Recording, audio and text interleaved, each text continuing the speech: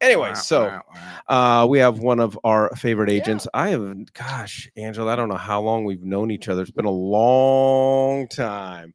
Long time. And Angela, for those that don't know, she's out of our Kierland office. She's always been one of our top producing agents at West USA.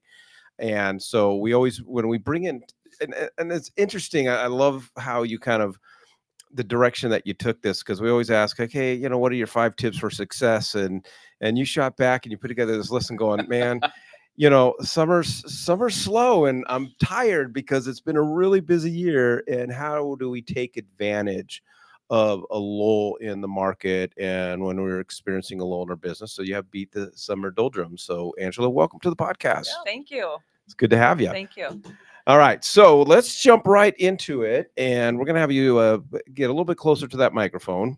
All right, so I love this. So summer months, it is, there's 2 types of agents out there. There are agents that take off for the entire summer and then take off between Thanksgiving and December because things tend to slow down a little bit. I always think, and I'm in agreement with you, it's always an opportunity to really get some stuff done. And so you're using this time to enhance your skills and knowledge, and a great time to take advantage of, real estate courses, attend workshops, additional certifications, and so forth. So what specific things are you doing? So I always take this time to complete every single renewal hour that I need. I always do that during the summertime, because then when it gets busy on all the other times of the year, I don't have to worry about that. So that's top priority number 1, just clear up the renewal hours. And then from there, I try to do fun stuff that I want to learn, such as dialing, negotiating skills. I personally like the creativity side of taking listings, like the staging side, things like that. So I'm looking for certifications on those types of things when I'm looking to renew. And then I take the opportunity to read a lot, read books, and develop my personal skills, my personal sales skills, my internal skills, just so I keep the momentum of developing who I am. So when I go and present myself to the public, I just have this inherent confidence because I've been growing during this whole time instead of sleeping during this whole time. It is hard to stay motivated. It's hot and it's a little bit slow, and we all work better, I think, when there's a lot of momentum going on. So we have to keep ourselves motivated. So we have a lot of newer agents out here because you've definitely thrown out a lot of big ideas and some incredible ideas, and can be overwhelming because it's easier for you to multitask and identify what things to work on because you've been doing this for so long. And how's your CRM, by the way? Well, because of you, Mike, I now have a great I think I just threw her underneath the bus. I didn't until I was beaten down into submission, but nonetheless, I do have a good CRM, and I do send out a monthly newsletter. I have dialed that in very well since I've grown on that aspect, and I get really good feedback from it. It's not salesy, it's informational, it's fun. People really seem to enjoy listening to it, reading it. And so it goes out just once a month. It's really low impact, but it has helped me maintain my relationship, because that's obviously what we're in the business of doing. In order to sustain and maintain our business, we work on referrals is the best way to get it. And we have to stay in contact with those people. And even if it's a gentle newsletter or a nice call, those are things that people don't expect, even just to say hi. I mean, I try to direct myself a little less salesy, just try to stay more top of mind to get the recognition. But I'm not that great about asking for business, more so just saying, can I do anything for you? Can I help you with something? Is there any resource that I have that would work? So when I talk to people, they do that. And even like that newsletter, just the other day, I got an email, "Hey, how are you? Do you have a plumber?" And that was nice. So I know he's going to remember me. We've sold some rental properties of his, and maybe when it comes time to his, for his house, that newsletter is going to.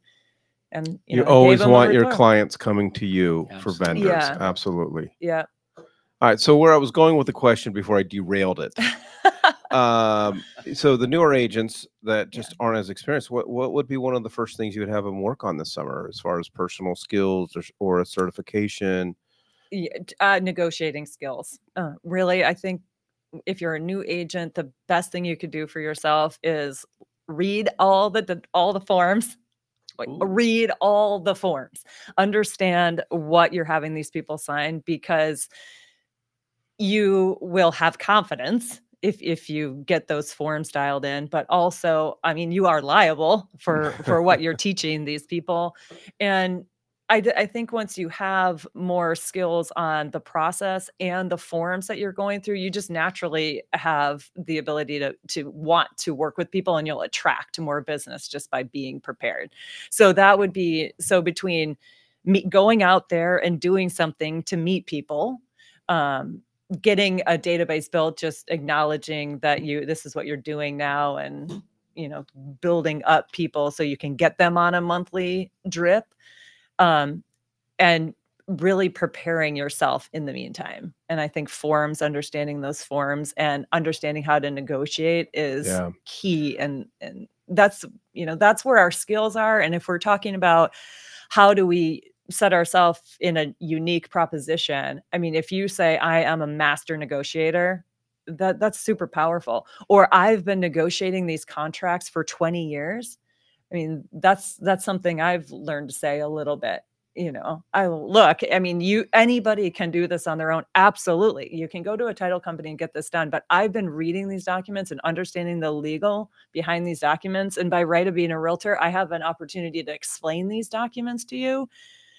I feel like there's a lot of value in that. And I'm certain I can save you money by just the ins and outs of negotiating the terms of these contracts. Yeah. And knowing the market data. I mean, the Cromford report, if I was new, I would listen to every single Cromford report every day, because she's everywhere all the time. Yeah. So, and it takes a little while to understand those numbers because she goes really fast. And if you don't understand the mindset of real estate just yet, if you're new, a little repetition with her vast amount of data that the Cromford report puts out, it's super helpful. Yeah, I think that whole negotiating thing is probably the most powerful thing. And I've been telling agents, and I've been telling my team, because I went out and recently did a certification course and so forth. And yes, the knowledge is important, but being able to tell my clients, hey, this is my designation and so forth, because, and especially now, there's going to be a lot more negotiating going on than ever before. And I tell my clients, listen, you don't even have to like me, but when it comes down to negotiating, you want me. And so, all right.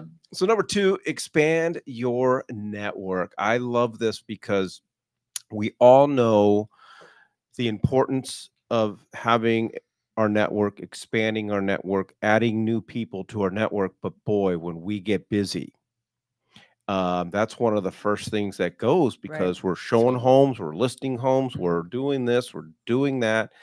And the summertime is a great time to go, okay, let me take inventory of my network. How do I grow my network? But what are some of the things you focus on with your network? So that is true. I mean, this just doesn't happen when you're working with a lot of clients. So what I do is I pay somebody to do that. I pay somebody to kind of manage my database, and I am responsible for acquiring the leads, but I do hire out to send out the newsletter and to keep that database maintained. That is something that after I got my great database going, thank you, Mike, I was like, what am I doing with this? This is not helping me at all. And I realized that's just not something I'm going to do. A couple things in business I realize I'm never going to do for myself is my accounting, my bookkeeping, and this database performance or drip campaigns. And I don't, it's not something I necessarily want to spend my time learning.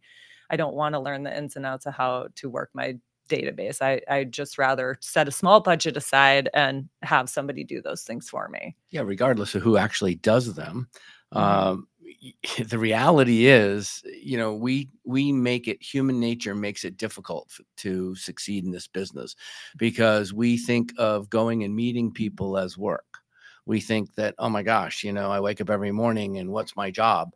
Well, if you're a C or an S, you're a retail salesperson. You're going to go to those environments where the consumer comes to you. If you're a driver or an influencer, that's the other story. The other side of it, you're going to want to go out and meet more people because it's just normal within your, you know, repertoire, who you are. So I think this is really important, because once you know the forms, like you said, first, you read the forms, you get to know your documents, improve your skill. Then you need to go out, and the best people to practice your skill on are people that aren't yet maybe necessarily in the marketplace, but you can still have a conversation with them. And then also consider about finding out what everybody in your sphere does for work, and then start referring some of your leads in business to them. It's a great way to obligate them to want to do business back with you. But I like the fact that you're focusing on engaging and growing the business, because that's the low hanging fruit, and it's right there, and it produces the best results. Yeah, you have to get out. You absolutely have to get out, and whether it's probably the best approach to doing so is to getting out and doing the things that you really like, because then organically your relationship build, right? My thing is yoga or something fitness. And I meet a ton of people in all of those classes, and we don't necessarily, I don't ask them for business, but they certainly know upon talking what you do with your day and what you spend your time doing. And it's just much more fun. And it's just a way that your energy stays enthusiastic, because it is a lot of work to try to build relationships if you're acting it out. If you bring your authentic self and you meet people through authentic means, that will be more successful. That's a super huge piece of advice. Anyone who's new to real estate that's listening to this, that is the top. That's what you focus in on, because it's exhausting talking to people all day long. But if you're doing something you love to do, so if Mike Weinstein's in a burger bar or a bourbon restaurant, he's going to talk to you for 4 hours. But if he's at a yoga studio, he's going to pass out on the floor. So knowing what you love and being able to communicate with those individuals, I think that's fantastic. But it also makes the whole sales process more fun, because you have fun hanging out with these people, right? I used to show property when I first started. I'm like, I should have won an Oscar for that. You're just so tired, and you're like, wow, that was really a performance. And then I adjusted. I said, why am I trying to do that? So hard. Well, I think this is one of the key points, because it's a very hard thing for real estate agents to spend money. I don't know why, but we are inherently a cheap group of people. We just are. And so we want to do everything ourselves, because we want to save some money. And we always have a saying on our team, that, when we talked about last week, but you always double down on your strengths and outsource your weaknesses. I'm with you. I hate bookkeeping.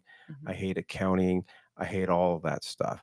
I don't ever have to worry about it, because I've hired someone to do that. Same thing with having a transaction coordinator. And I think for me, for you, the biggest thing is now hiring someone because you can expand your network. You can not having to enter all of that stuff, not having to manage your CRM and your network and so forth, allows you to just then expand their responsibilities, and it becomes a machine. Because nothing's worse than getting up early in the morning, like I gotta hit my network, and I gotta hit my CRM, or before you go to bed, do it. Just knowing that you have someone to do it, I think it just frees up time to allow you to do the things.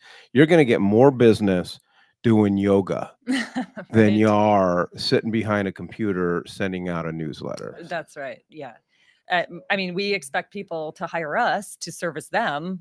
It's the same difference, right? We hire an accountant to do our accounting. All right. So focus on marketing and branding. Do you spend time? I mean, it sounds like it. So you're spending time to sit back and go, okay, what's working? What's not working? How do we modify the brand and our marketing strategies? And walk me through what you're doing right now during the summer when it comes down to marketing and branding. So for me, I'm revamping everything that I have going on. So somebody who's starting out could start out fresh. I had to rebuild my whole website. So I've been working on that a lot. I've been a little bit lacking on the social media side. So when it comes to that, I personally get a little overwhelmed, which is why I hire it out. But I've also been a little bit reluctant to send a whole lot of video out there. I thought that was an excellent point. I mean, there's an attention span issue, and video gets the job done probably more so than anything else. So those are the things that I intend to fix over the summer.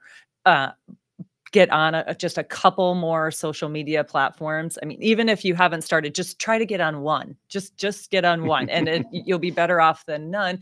And I intend to pick my favorite one, right? I intend to do an Instagram, right? Really revamp my Instagram, because I like the fun side of decor and remodel and pointing out things like that, versus I'm a little less on the salesy side and the numeric side. So for me to be more authentic, and that's a great platform for things like that. Instagram is a good one. So I intend to revamp that. But I really feel like, to stop the overwhelm, you should just focus on maybe one or two that you really like and go from there.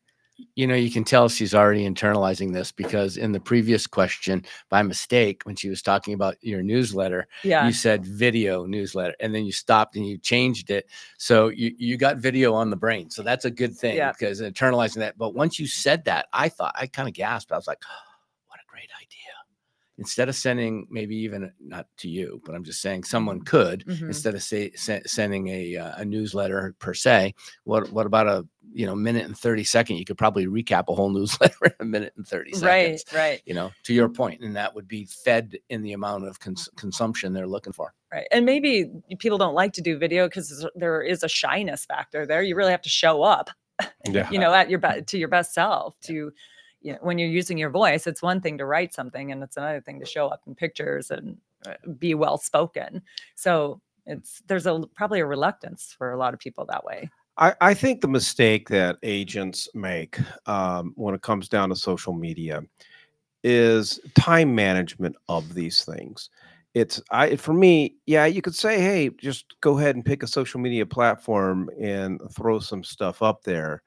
I think it's imperative to one, really strategize, because you were just talking about it. You're not going to get on social media and just start hammering people with social media, with real estate and so forth. You're going to talk about decor. You're going to talk about yoga. You're going to talk about the fun stuff. But that's a strategy. Your strategy is to get people to know you, like you, be entertained by you, and that always leads to other things. And I think there just needs to be a lot more strategy put into it, and scheduling things out. Like if you're going to start, you can't stop. And we don't oftentimes put that. I try to put that into my weekly calendar of, okay, because if I don't, I get busy. And then when you lose that consistency, it's hard. I feel like when you have a lot of experience and a lot of credentials and a lot of certifications and education, and you know how to navigate through this process so well, and after doing that for 20 years, that's dialed in. So I can preface myself a little bit more on the fun stuff and follow up with, and I come to you with credentials.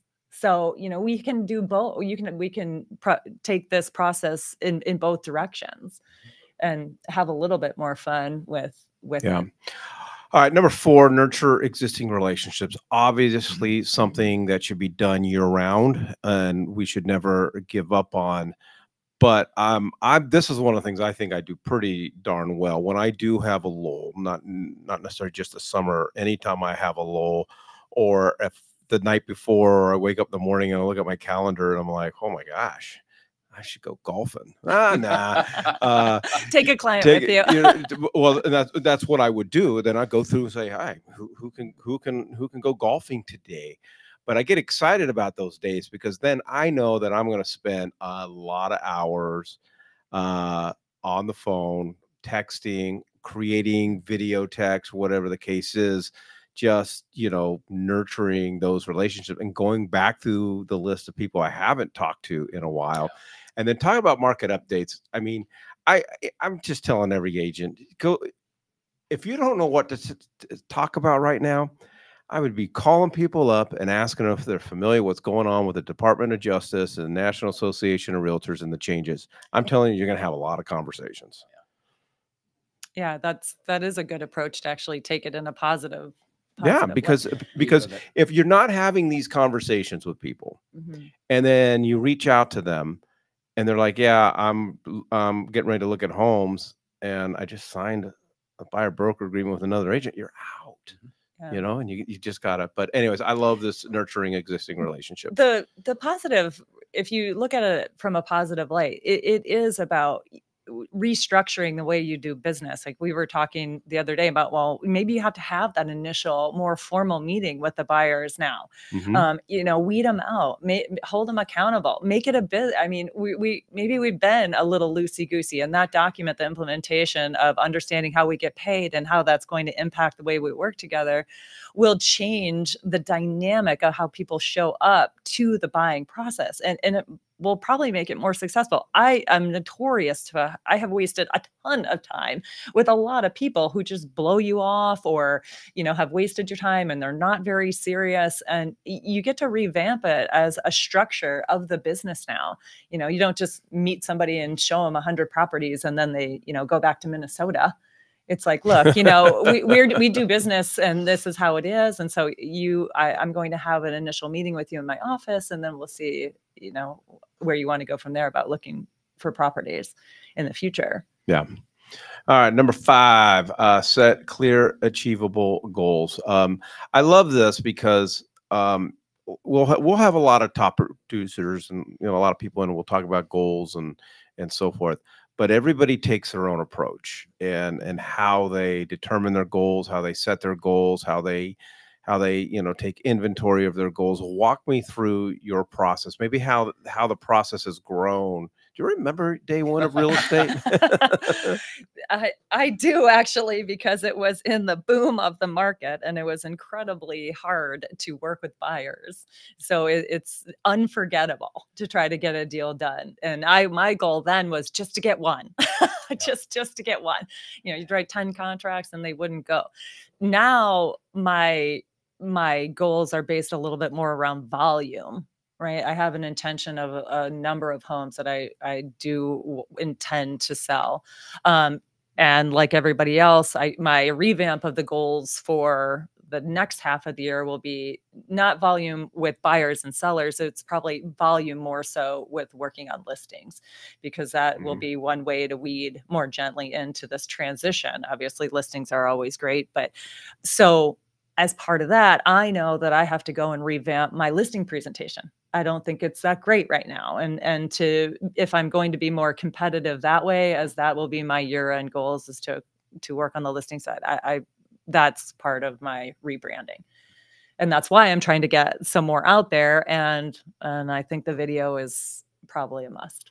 I remember my first day in real estate, good old New Home Information Center days. And I got done with real estate school and I showed up and I realized that real estate school didn't teach me anything. Right. And I was thinking, I remember sitting in the bullpen. I remember vividly. And I remember thinking to myself, I hope to God nobody walks in right now and asks me to help them buy or sell a house, because I got no freaking clue what I'm doing, because real estate school taught me nothing about the practicalities of doing real estate. So I remember day one. You need a mentor. No doubt. Yeah. Yeah. So that would be, I'm glad you said that, because I think that is part of when you're doing this business as long as we've been doing and been as successful and for so long. Goals is an easier process to identify, establish, maintain, monitor, and so forth. When you're brand new into this business, it is a very difficult process to really establish goals. Your thoughts on a mentor and a coach, team, whatever the case is for our newer agents. I think everybody should have a mentor. I really do. I had a mentor when I first started, and it was priceless. I think between understanding how to get through the contract process, there's nothing better than having somebody by your side that knows all the documentation. That's for sure. But even just I palled around with somebody just watching them show properties. I mean, I spent a lot of time figuring out how the style of showing properties, the organization, how you put the planos together, how you meet a client, how you set up a property. There's so much art to it. And then there's a lack of art to it too, but it is the art to it that helps you solidify the deal, whether just even the most minute thing, is that front door clean? How do you present your listings? I mean, are your listings clean? Is your front door clean? Did you turn the lights on? Does it smell good? Those are common sense things to us, but maybe somebody who's never done it don't have those ideas at the top of mind. Right. And how do you take a buyer out? How do you organize your planner? How do you even schedule a showing times? How much is it going to take them? How much time is it going to take them to look at 600 square feet or 6,000 square feet? How do you do that? Those two style of showings are so different, right? Is the agent going to meet you there? No. If the agent's not going to meet you there, you better have read that plan out, because what I've really come to learn is you can't just send out a listing. You should really hit key points. I'm sending you this listing on the MLS because you said you were looking for this, that, and this plano meets that criteria. Are you interested in looking at it? I think sometimes as old agents, we set up auto searches and we just let them fly and hope that buyer has the attention span to read it. No, they're going to click through the pictures, but they may have missed, that was you wanted a clubhouse. That house that's like one of the only communities here that have a clubhouse. Just saying, you might want to look at that detail. So we should be responsible for telling them those things. You're such a better agent than me. Jeez, I feel, dang. I don't do any of that stuff. That was amazing stuff. Yeah, it was. That was pretty good. All right, Angela, really good stuff. Really appreciate it. Told you this would be easy. Yeah, thank you. You made it easy. I need to quickly apologize to Mike for the yoga joke. Apparently that was over the line. I'm getting some text messages and messages. So Mike is really good at yoga. He wouldn't pass out on the floor if he did yoga today. No, should we put him to the test? I mean, I think we should, Angela. That's a great call. Yep. It's always about getting back up. It's not about getting to the floor and actually doing some of it. It's now I got to get back up. Understood. All right, we'll leave everybody with the quote of the day. Efforts and courage are not enough without purpose and direction. Appreciate everybody joining us today. Go out and sell a home.